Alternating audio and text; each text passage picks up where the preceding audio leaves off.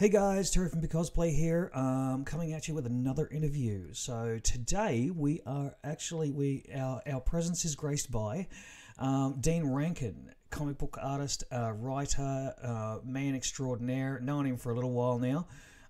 Fantastic guy, really fun to be around and talk to. And his artwork is second to none. So anyway, I'm going to cut across and introduce him right now. So... Dean, good morning. How you doing, buddy? Good morning. I'm doing okay, considering all things pandemic. I'm doing okay. All things pandemic. Yeah, All things pan-galactical. yeah, exactly. That's it. So, all right. Now, you are a comic book artist, correct? Yes, yes. I'm a comic book artist and writer. Do you want to hear my credits? Oh, go for it. Go nuts. Okay, here we go. So I worked on the Simpsons, Futurama, Hellboy, I Hate Fairyland. What else? Underdog. I've just finished a run on Oggy and the Cockroaches, Rocky and Bullwinkle. I've worked on the Beano and the Dandy. Lots of other stuff. Invader Zim, Rick and Morty. It's hard to. I love Invader Zim. Yeah, yeah. Jimbo Jones. Yeah, and I did a creator-owned comic called Itty Bitty Bunnies in Rainbow Pixie Candyland, which is about naked drug-using bunny rabbits. So that one wasn't the thing. Oh my god, I've got to see that. I seriously got to see that. Something's going to be wrong with that for sure. Yeah. It's next level wrong.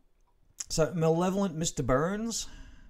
Yes, yeah. So it's all the different sort of. I did like 8 years with working for Bongo Comics, so they had lots of one-shots. Malevolent Mr. Burns. They did a one-shot of Krusty the Clown. Bart Simpson comics when that was running, and Simpsons comics, and I did a little bit of Futurama. So it was lots and lots. So Simpsons was and is, and I think will be the biggest thing I've ever worked on. There was something. It was almost like something magic happened when I scored that gig, because it opened all these other doors for me as well. So when you I drew comics for 20 years before that, but and no one would have heard of anything I'd done. But when you say, oh, I've worked on Simpsons comics, it has this kind of suddenly people believe that you know what you're doing. Yeah, it's got the star above your head going. Yeah, and so and what it means, what it's meant is when I'm like trying to get work at other companies, I can go, well, I've done this, and I think it may not get you gigs as such, but it will at least open doors for you. Yeah, I mean it's like anything, I suppose. If you do something grand and amazing, it's on your resume then. And so when somebody sees it, they go, "Oh, you did! Oh, you did! Come You to did me." That. You did that. Yeah. So it was always I'll always be really thankful for that. It was lucky to score it. Look, I mean, from what I've seen, your work is second to none in that arena. So it's right up your alley, and it just works perfectly for you. Yeah, I have a very sort of cartoony style. So I could never draw Batman, or not in a serious way at least. But something like Simpsons was kind of perfect for me. Do you want to hear how I scored it? So how I scored it was at first I should say I started working on it when I was 38. So it was a really long time before I actually got so last year. Yeah.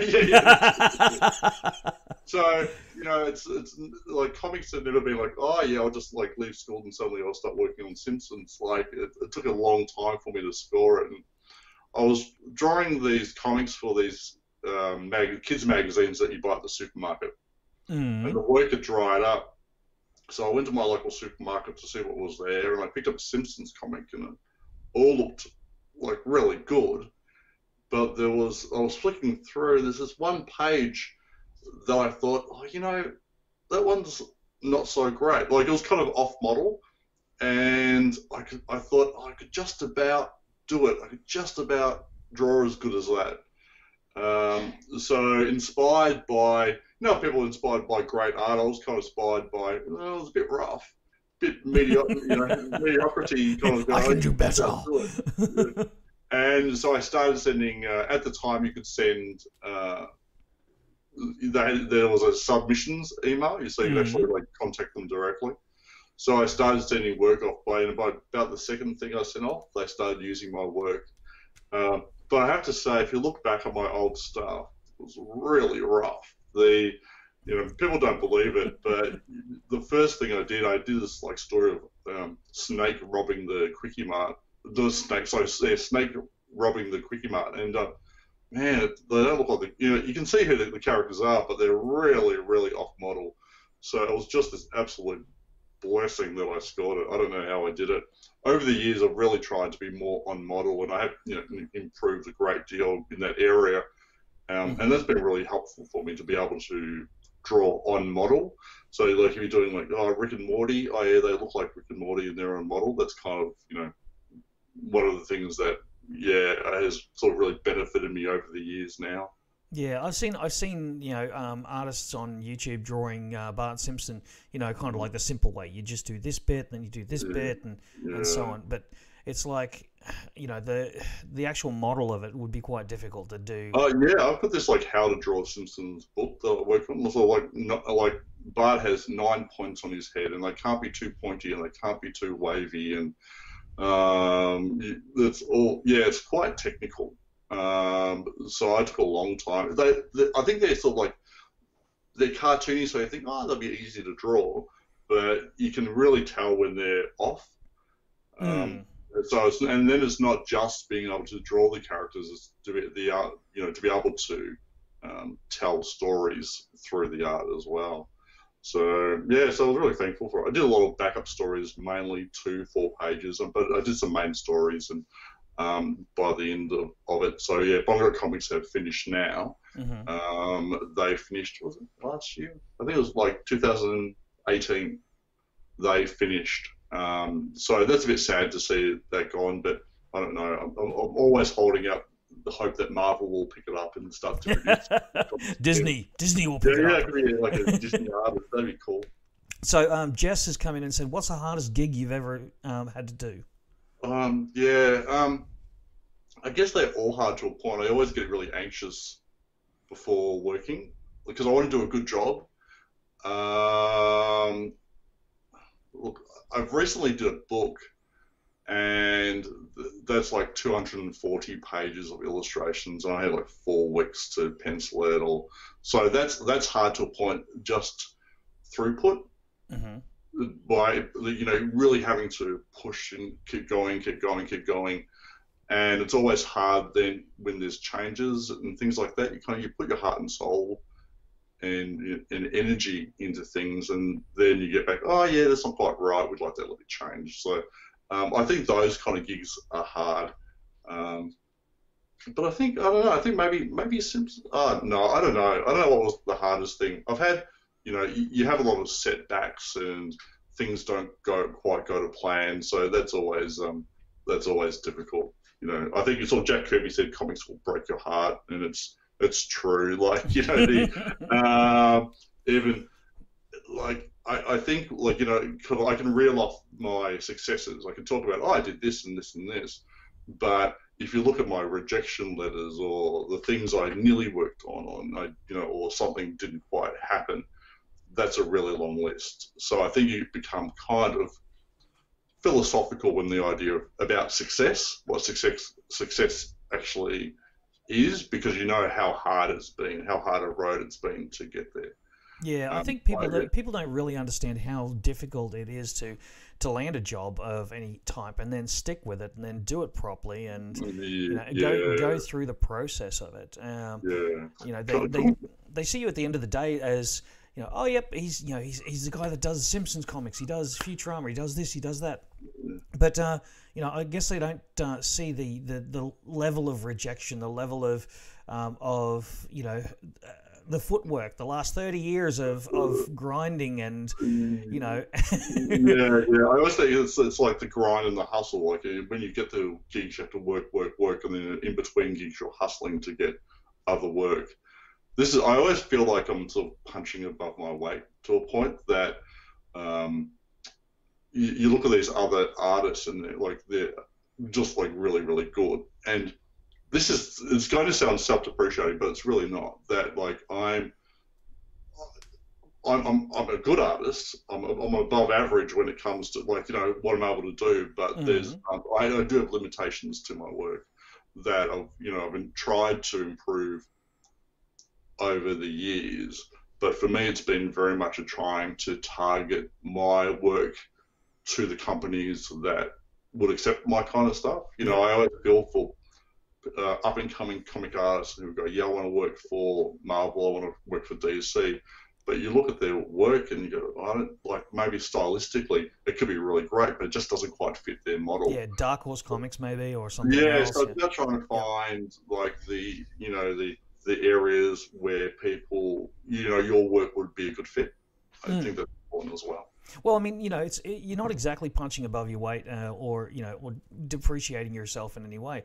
I mean, if anyone who knows, you challenge yourself continuously, and that's the only way you can actually get better.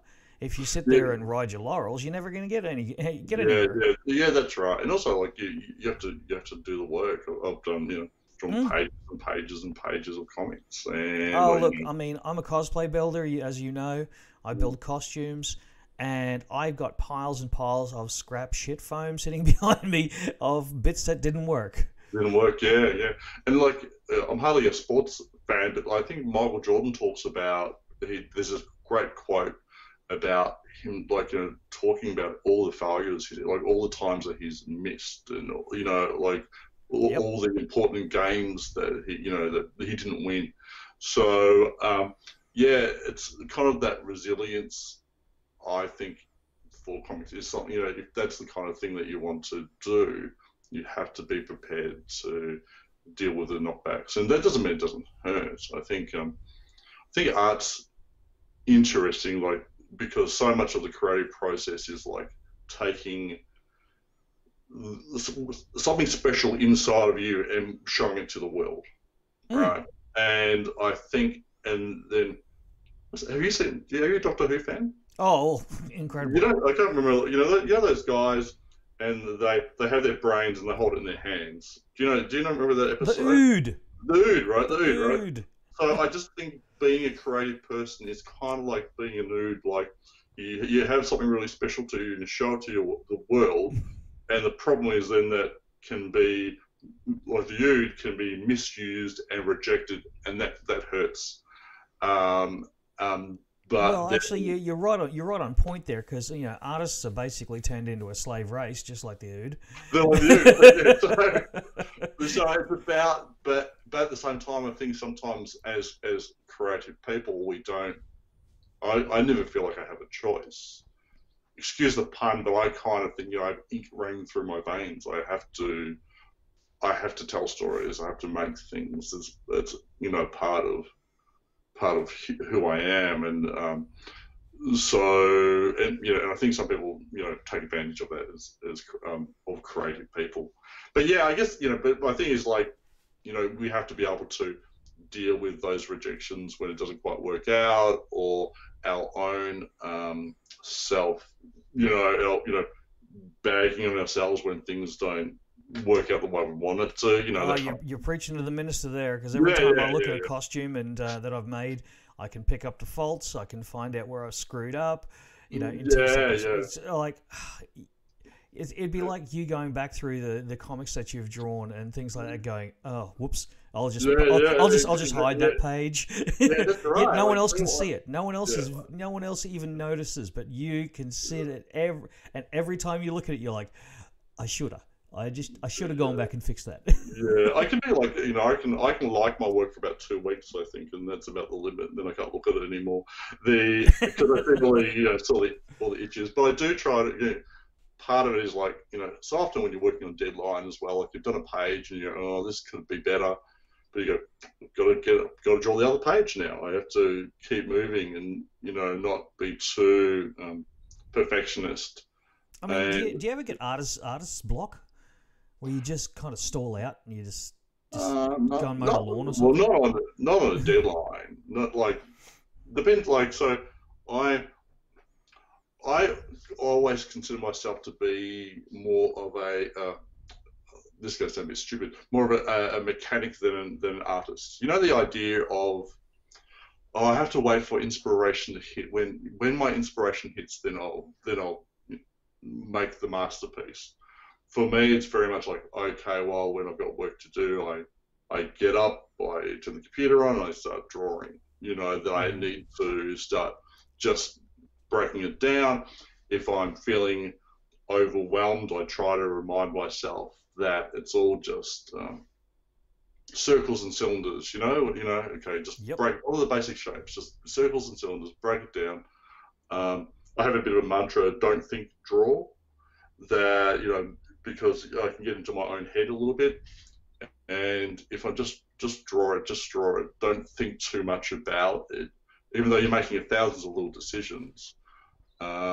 You just have to keep going. Like I'm sorry, there was some quote, I don't know who it was from, some famous artist talking, but they put it up, don't cry, or even if you cry, don't cry, make art, or something like that. It is. I don't know. God, yeah, I think actually I vaguely remember something. It was blah blah blah, make art. It's like yeah. I shouldn't quote things I don't really know what the quote oh look, is. no, welcome to the stream and have a nice day. Yeah. But it's something like that. I do tend to just keep going. Right now, I think is exceptional circumstances. So I think that's a little bit different. But when I've got work on, I'll just work it. Yeah. I guess with the onset of our lockdown and good old COVID-19 causing society to collapse around, I guess what we got to do now is just pitch in and start creating and start moving forward on new stuff, so that when it does come all back together, we can just go, look what I made when I was locked up. It is interesting. I'm going to respectfully disagree. Ready? Okay, no, please do. Because I've seen a lot of people, because I get on Facebook and stuff like that, I have a lot of sort of artist friends who are going, creativity doesn't stop and all this. And I think there's been a different responses from people, and for me that I don't feel like drawing now at the moment. I have done a little bit. I've done a little bit of writing. I've done a little bit of drawing, but it's not like I'm not writing my King Lear. I'm not. Right now it's kind of like I just want to allow myself to be able to go.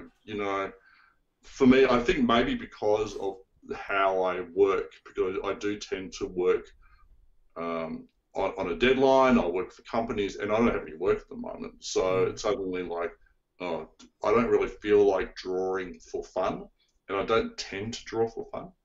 Well, yeah, that's. I guess that's the difference. Is some people, like for instance, they play guitar, or or they do. I don't know. They do creative stuff. They paint pictures or anything like that. But a lot of the times they do it as a hobby or they do it for fun. But they don't do it as a business. Yeah. So for me, so that's it. I'm not sure if it's not pure. I feel bad because no. Don't think that it's pure. It's not a Puritan art thing in any way, shape. I feel like should I just be drawing for drawing's sake because of the joy of the pencil being on the paper and. Maybe. No, well, maybe. I mean, but I think right now I don't want to. And I think right now I'm trying to give myself just a break. I don't. You don't win. You don't win quarantine. It's not like you're going to go, oh well, did this. I kind of think if just do whatever you do to get by. And if it is to create. If it is going, oh my God, I have this rush of creativity. This is how I want to spend my time. This is what I want to do. I think, go for it. But I'm not sure if everybody works that way. And I No, think look, that's a okay. very small amount of people will actually get revelation from being locked up in a small room. Yeah, Um, yeah, right now my big issue is, oh shit, I've got to go to the supermarket later on, and I don't want to go to deal with that. But oh, I um, did that yesterday. yeah, Oh dear. yeah, Woolies has X's marked on the floor, 1.5 meters apart. The pharmacy actually had barricades in front of the all the counters and registers and everything, and they were pretty much forcing people to be it's like you stand here, you stand over there, you stand here. I think it's really interesting. I think that I'm interested to see what will stay in place post pandemic. I Post think apocalypse, yeah. yeah, I think yes, things will. I think I have I have hope that things will get better and we'll get through this, but some things I think won't survive it. Not necessarily talking about people specifically, but some things that we've taken for granted about how we operate will change, and I think also will all change us as people. I don't know exactly how it will change us as people, but Well, I mean, come will on, we? we've been dancing around for the last 20 years on TV and movies and things like that around dystopian futures. And I mean, just take a look at Blade Runner, good old Blade Runner back in the day.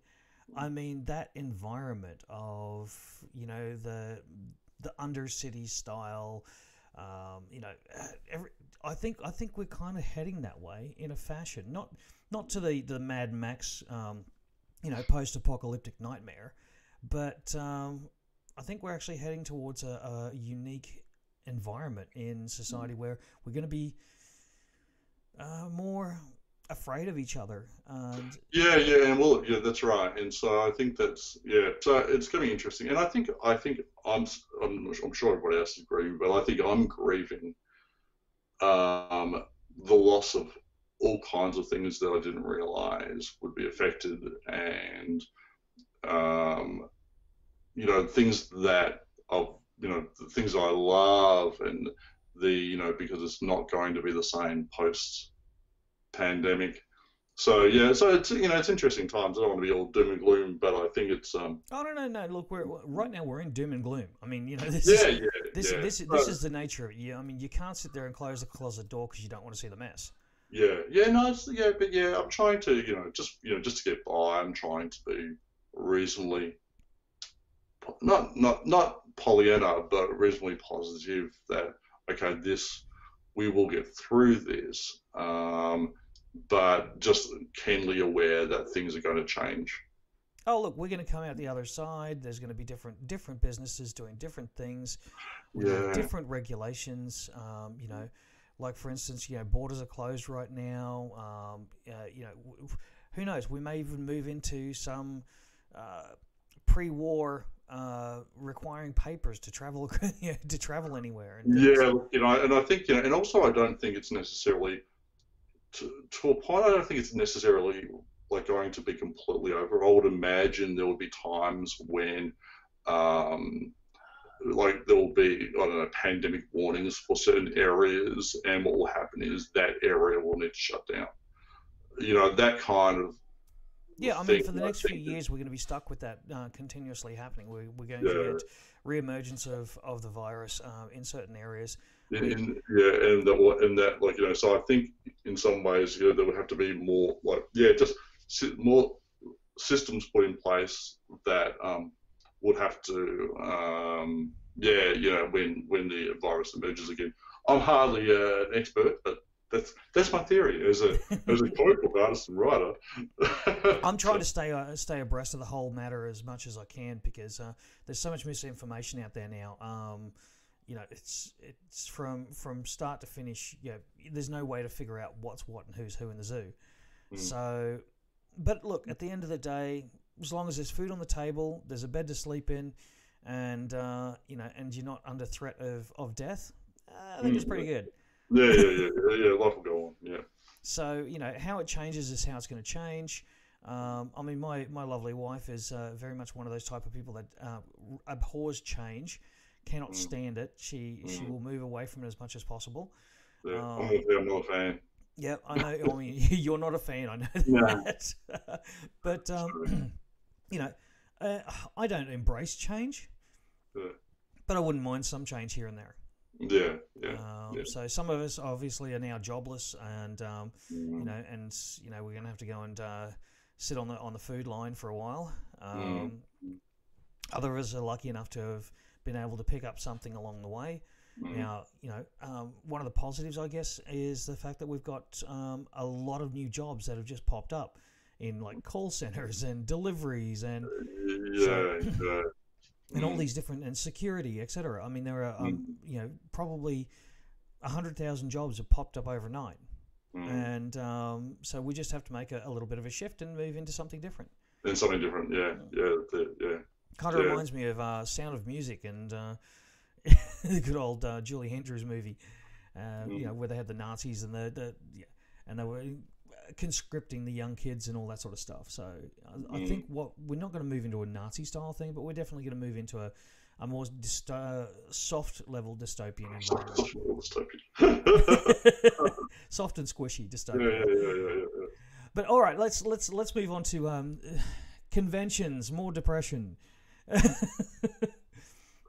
While we're surfing down the hill on depression, let's just move to the fact that So I saw you at the latest Supernova in Gold Coast, and that was kind of the last one that was on. We sort of squeezed in just before the rules come in place. I got a photo with you. Oh yeah. So that was interesting. I don't know. I felt like it was really nice to do a con because I love conventions.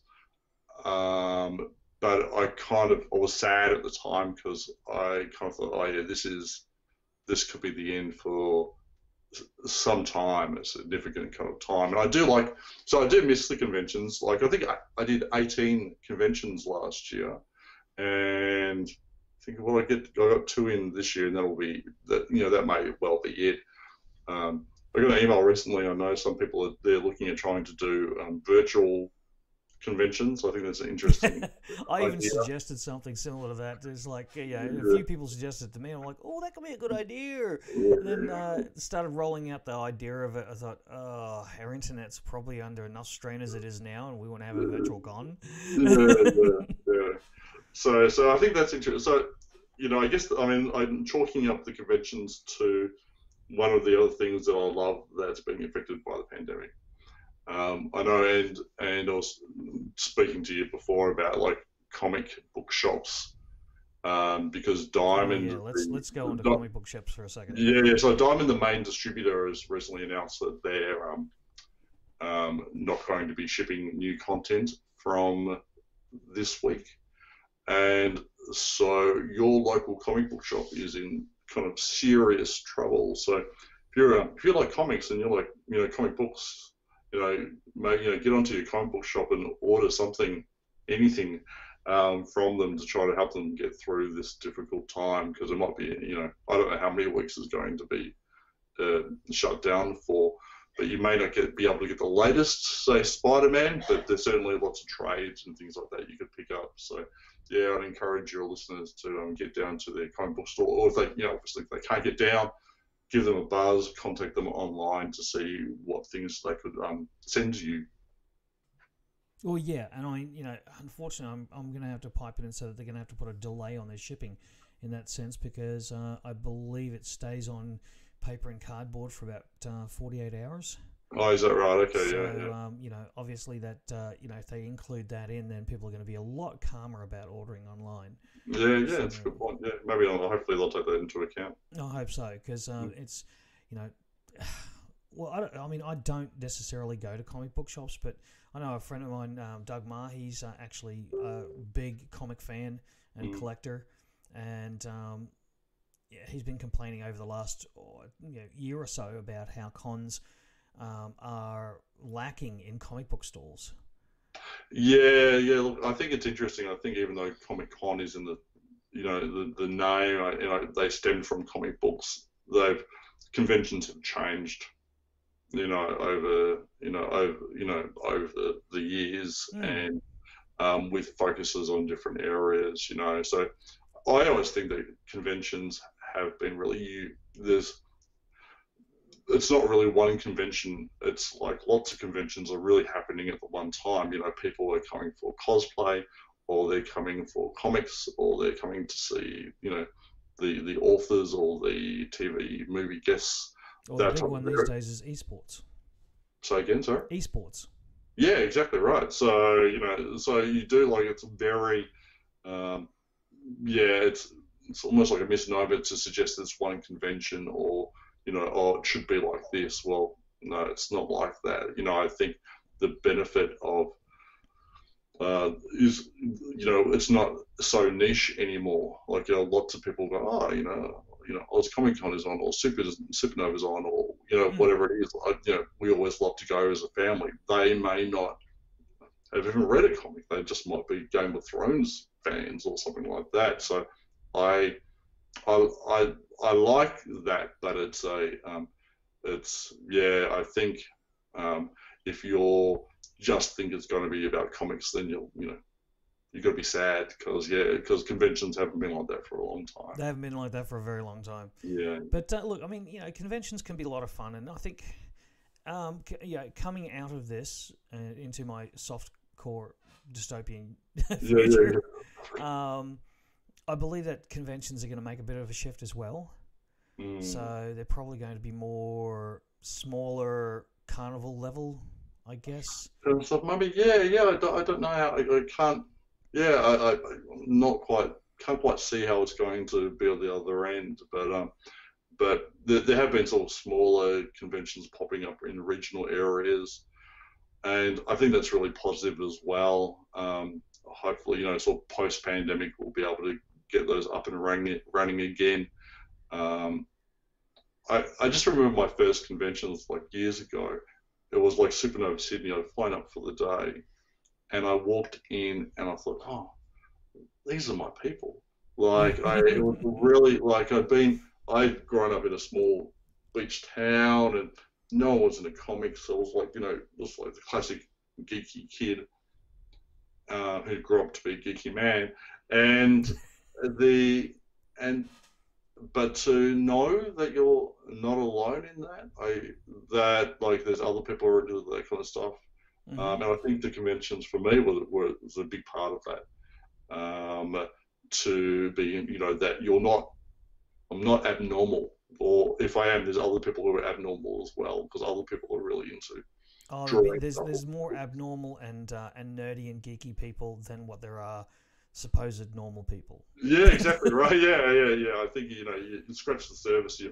Surface with anybody you find. I don't know.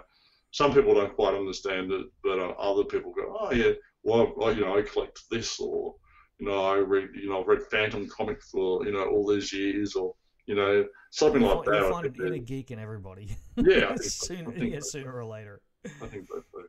So, okay, what's on your laundry list for the future? Obviously, we've been talking about doom and gloom and bits and pieces, but on your supposed laundry wish list, yeah, which I'm not doing anything of. So I should really point that out. I'm not doing anything. I was playing Lego Marvel superheroes with my son yesterday all day. So nothing else. I'm not drawing anything. I However, was playing Warhammer Inquisition Martyr. Yeah. Come on. So on the list, the things in the near future are, I'm drawing a book series with so Magda Zabansky, the actor, has written a number of young reader books. Mm-hmm. It's called Timmy the Ticked Off Pony. I should get a copy. Well, hold on. Okay. Timmy the Ticked Off Pony. Timmy the Ticked Off Pony. Let's see. Oh, that. So Timmy the Ticked Off Pony by Magda Zabansky. This is book 1, and this will be coming out the 1st of April.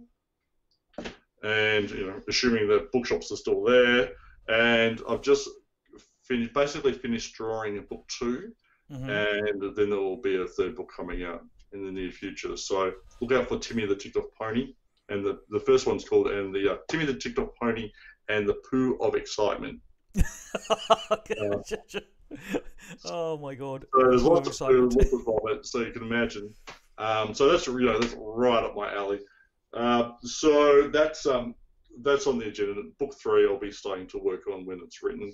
I'm working with on a thing at the moment. It's a kind of really sort of embryonic stage. It's called Upbeat Geek, but it's a card. There's a pack of cards for that are kind of maybe like sort of therapy cards, like for people who are geeks, or they might be suffering from anxiety or depression, or just So it's kind of thing. You can flip through the card and you go. It's like maybe like an activity that you can do that day.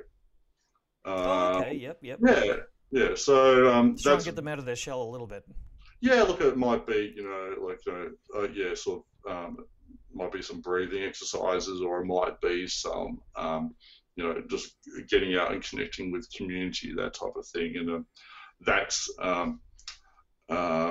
so we're looking for a publisher for that at the moment. I've got an idea for you that you can work on if you want. Yeah. Socially awkward prompt cards.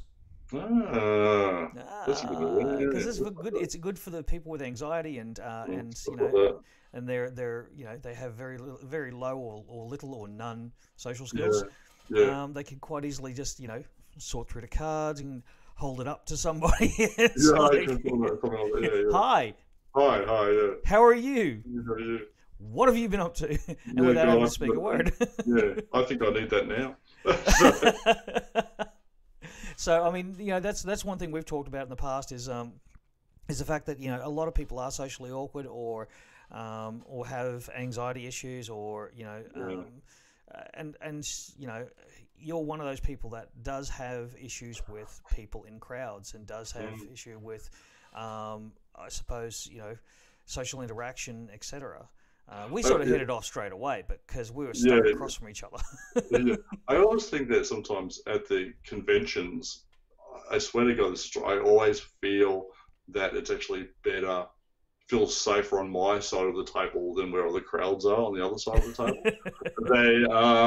It's like, I don't know, I set it up how I want it. I know where I'm drawing. It's all right, and then I feel much more relaxed when I'm all set up and ready to go. And I'm really conscious of, when you're going up to a table at a convention, or you want to meet someone, or they're a writer or a comic artist or whatever. I always feel really nervous. Am I going to come off like a dickhead? What will I say? It's going to be really embarrassing. So I try to be aware of that when people come to my table.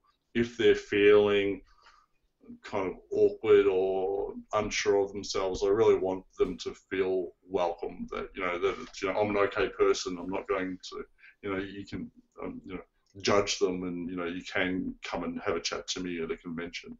Oh yeah, I mean, I suppose I gave up on trying to to figure out whether or not I was going to come across as a complete nerd, geek, stalker, whatever the case is. I just walk up and go, "Hi, this is me," and just lay it all out there. But I can understand where you're coming from on that, because a lot of people are like that, where they won't, they'll overthink the entire interaction to a point where they just will not step up because it's like, oh, too much trouble. Beforehand, I often worry, and then also social interactions, I do this kind of post analysis. Yep, the analytics, the full-on analytics and psych. Oh, what did I think when I did this? That kind of thing. And I try not to do that. So particularly after a convention, I'm kind of exhausted, but sort of wired at the same time. I'm kind of this kind of weird balance. So I try not to now, like, just obviously some things get in your head, but I try not to kind of let it sort of permeate through my brain too much, because it does my head in. So. Well, exactly. I mean, you run around in your own head. I mean, my wife is the same. She does the exact same thing. It's that socially awkward environment. I just think particularly convention, because I'm drawing and I'm like people coming to my table, and you're trying to concentrate on one thing, and then you've got all this stuff going on. sounds buzzing around, so I always feel like I'm being rude to everybody, and I don't think I am, and I'm really trying not to be, but sometimes I'm conscious that I'm not giving the right amount of time to people or the right amount of attention to the people who like taking the time to come up to my table. So it's something I'm aware of. I try, I try to communicate well and be respectful and nice to people when they do come to the table, but also not be too hard on myself when I don't feel like I've quite hit the mark.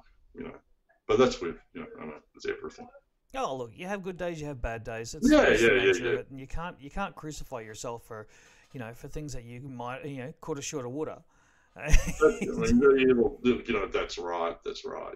So you go, look, you just do the best you can, and at the, at the end of the day, I think my epitaph is it the word? Yep, It yep, would, on your yeah, it tombstone. would be like, I don't know, he wasn't bad. He did his best. He tried. You know, Here lies Dean Rankin. He tried. he tried. He shared too many cat memes, but he tried. Oh yeah, cat memes. Oh my god, I get so many cat memes from you. It's not funny. No.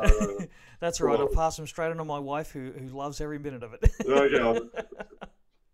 So, a bit of a crazy cat person, I gather.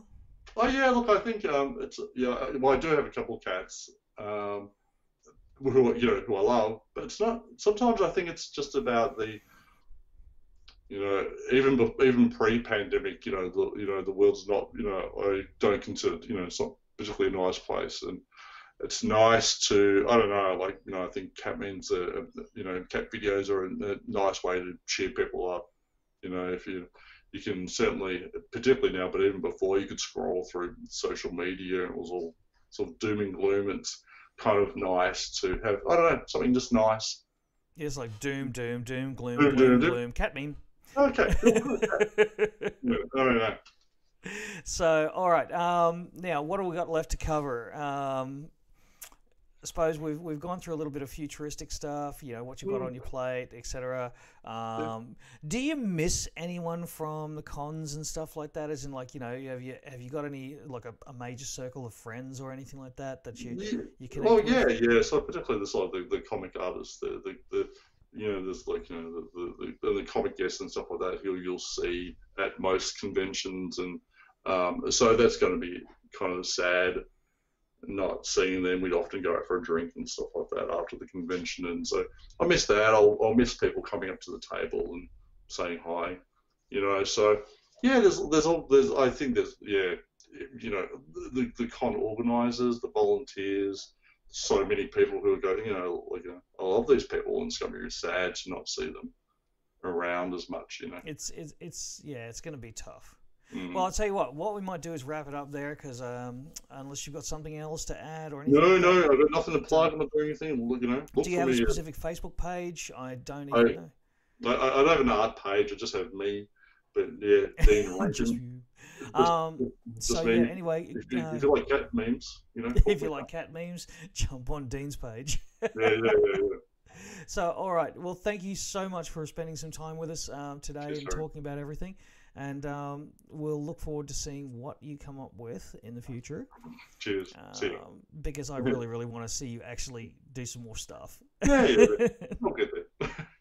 So, all right. Now, what we're going to do is just... there we go. Okay, guys. Well, that was Dean Rankin. He was good enough to... And I've got a fly flying around. He was good enough to actually come on the stream with us today and have a bit of a chat. So if you want to reach out to Dean, please do. He'd probably love to hear from you. So you can do that on Facebook, or I think he's got an Instagram. I'm not sure. Nope, he's turning up his nose at an Instagram. So just hit him up on Facebook. Send him a private message. He'd probably love to hear from you. On that note, thanks very, very much for listening today and watching. And we'll see you again soon.